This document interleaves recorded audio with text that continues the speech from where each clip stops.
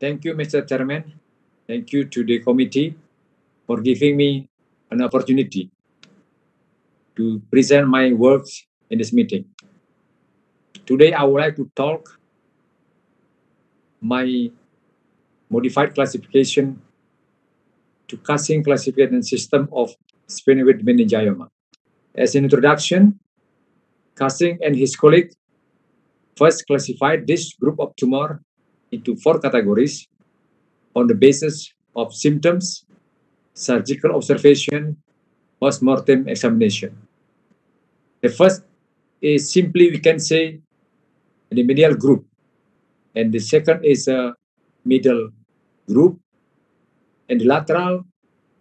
Actually, these two type of meningioma is pteronal or lateral, but it is divided into 2 different groups, and plaque pteronal meningioma and globoid pteronal meningioma.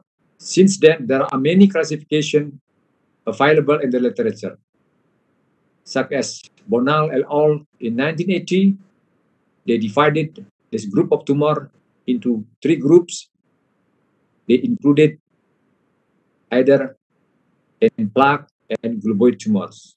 Pahano and Bitar in 1986 simply classified this tumor into 2 groups, medial and lateral sphenoid meningioma.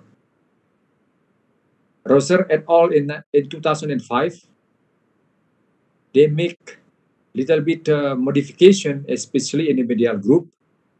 They further divided this medial group into 2 different subgroups based on the cavernous sinus invasion.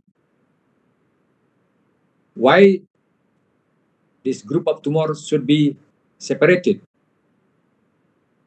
Because its location has different behavior, different pattern of growth. In medial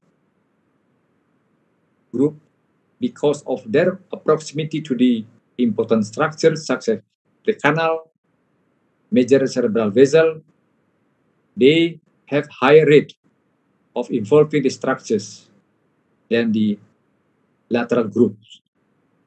So when the tumor originates more laterally, there will be less compression of these important structures. To modify this Cushing classification, we analyze the presenting symptoms, imaging studies, surgical observation, surgical radicality, and the surgical complication in 29 patients with globoid sphenoid meningioma that operated between 2000 and 2017. We excluded the sphenopetroclival and plaque sphenoid meningioma, anterior clinoid meningioma, primary cavernous sinus meningioma, and optic nerve sheath meningioma. To propose this classification, we redefine the medial group tumor.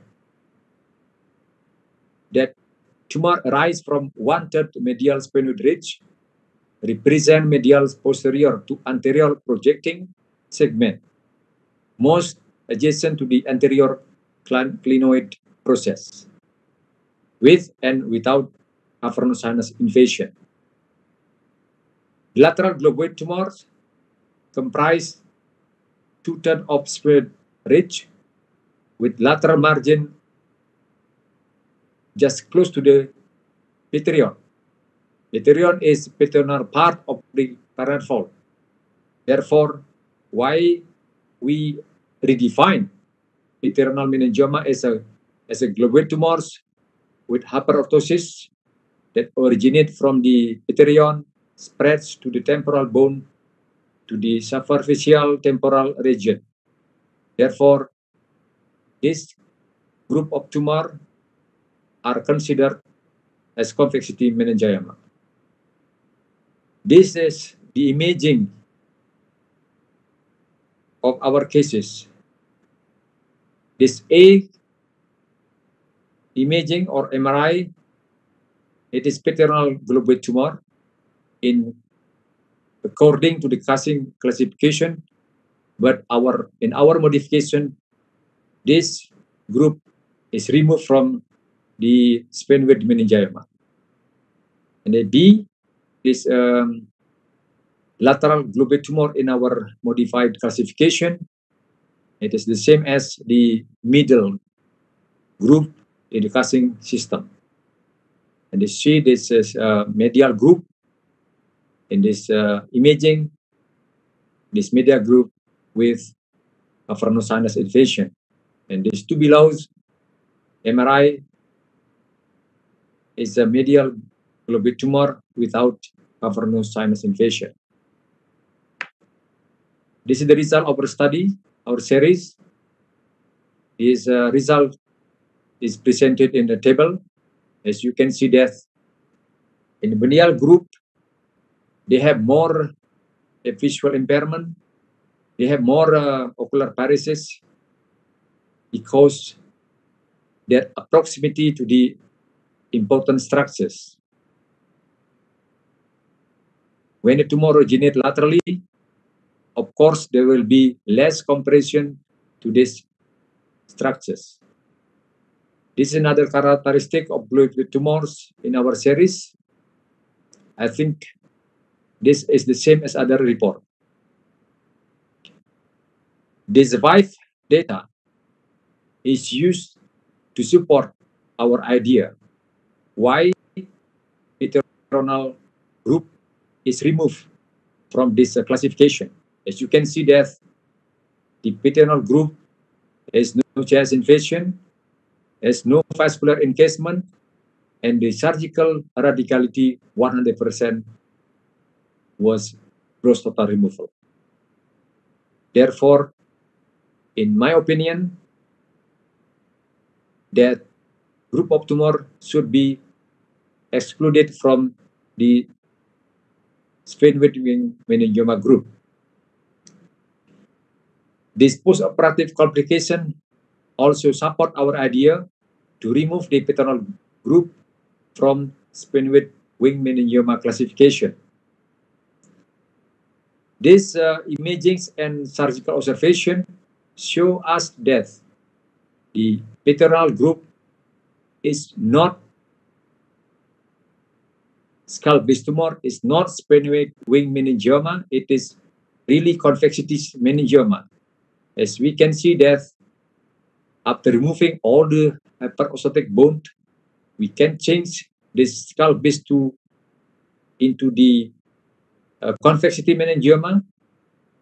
We do not use any brain retraction to remove this tumor.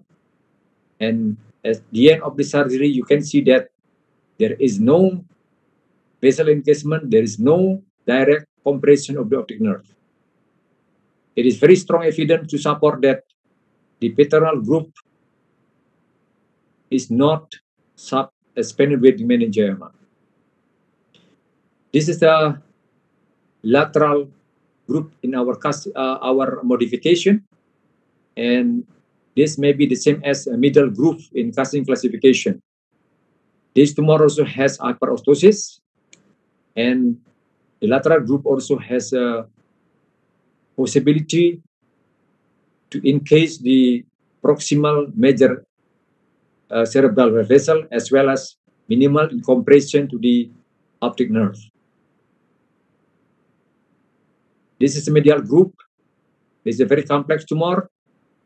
It has hyperostosis and extend to the orbit and cavernous sinus invasion.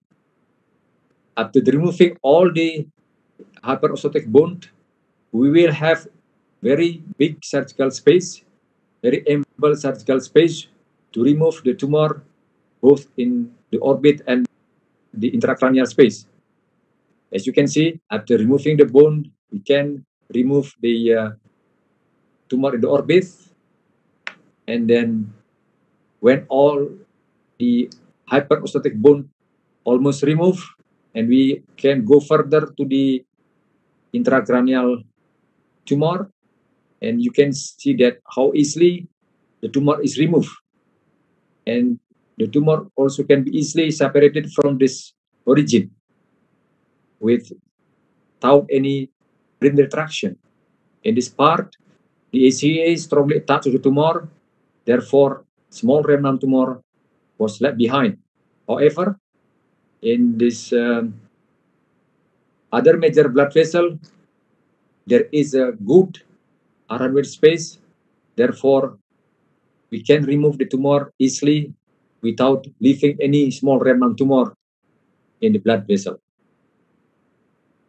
At the end of surgery, we can also preserve the third nerve. This is the third nerve. At the point, we have to use less cautery to reduce the third nerve paralysis. This is another medial group of sphenoid meningioma in our series. This is also very complicated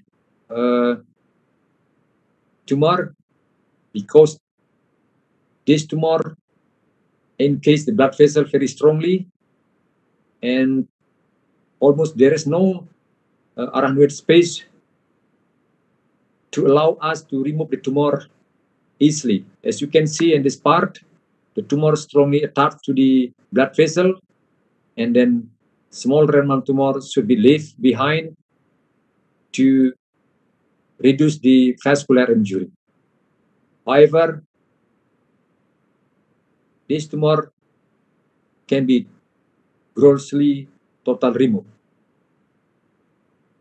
The surgery was done 2 months ago, so we don't have any post-operative imaging studies. So we have made 3 modifications to Cushing classification system. Number 1, paternal lobe tumor is removed from this classification because we think it is convexity meningioma, because it has 100% gross total removal. They do not involve the cranial nerve or vessel engagement. They do not involve the skull-based structures. And the middle group in our modification is removed and replaced by lateral group, comprises 2/3 of lateral without including petereon, because we think peteronal region is a convexity meningioma. And this, our opinion, is in agreement with Pahanu and Bitar in 2086. And medial group in our modification is divided further into 2 different groups on the basis of cavernous sinus invasion. So the medial and lateral global tumor should be separated in terms of a clinical presentation. These 2 groups has different clinical presentation. Of course, medial group have higher rate of visual impairment. The medial group also has higher rate of GS invasion and neurovascular involvement. The surgical challenges in medial group is much higher for the neurosurgeon. Of course, the surgical radicality is much less than in the lateral globule tumors. However, the complication rate of the medial is much higher than the lateral group. The medial sphenoid meningioma should also be divided further into different subgroups based on the chest invasion. This cavernous sinus invasion will allow us not be able to prevent to totally remove this tumor. Nakamura et al. In 2006 report that only 14% this tumor can be totally removed when there is chest cavernous sinus invasion. In our series, no gross total removal was achieved in the medial groove when there is cavernous sinus invasion. In summary, based on clinical presentation, imaging studies, microsurgical observation, and surgical outcome, we propose globoid sphenoid meningioma to divide into medial and lateral group. Medial group is divided further into subdivision based on the cavernous sinus invasion. Paterno globoid tumors type 2 in Cushing classification was included the convexity meningioma. It is not included sphenoid meningioma. This modified classification should be used as guidance during informed consent and surgical planning. Thank you.